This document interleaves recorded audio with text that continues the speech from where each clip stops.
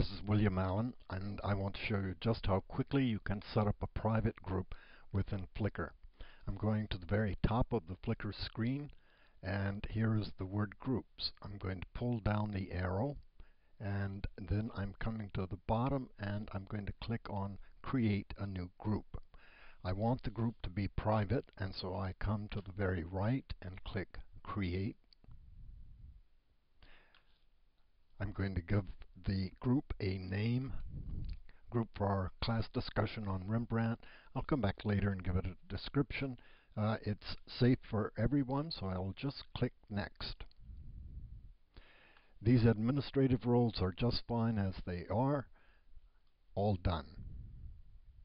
And that's it. That's all there is to it. I've created a private group.